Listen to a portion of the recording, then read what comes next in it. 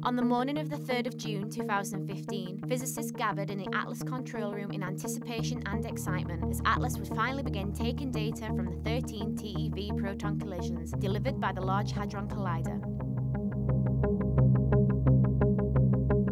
The last 2 years, the long shutdown one, was spent upgrading and maintaining the detector and also software systems in preparations for Run 2.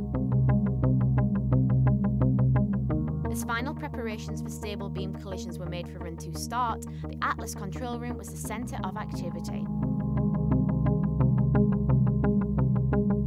Below the control room, the Atlas detector works like a giant camera that takes pictures of the collisions as they occur. The LHC collides protons at the rate of 40 million per second.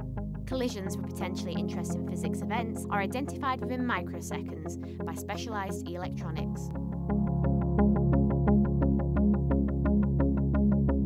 This is a display of a proton-proton collision event recorded by Atlas on the 3rd of June 2015.